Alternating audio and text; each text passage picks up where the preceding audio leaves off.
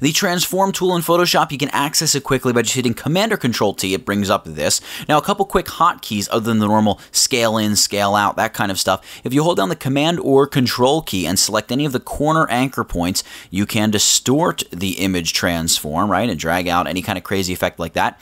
If you use any of the middle anchor points, the non-corner anchor points, you can get a freeform skew effect. If you hold down the Shift key, in addition to the Command or Control key, you get a very constrained skew effect.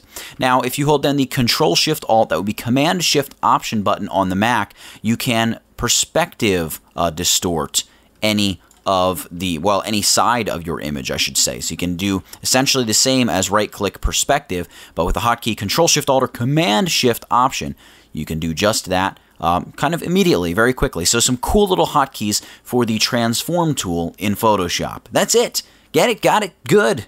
Nathaniel Dodson, tutvid.com. I'll catch you in the next one.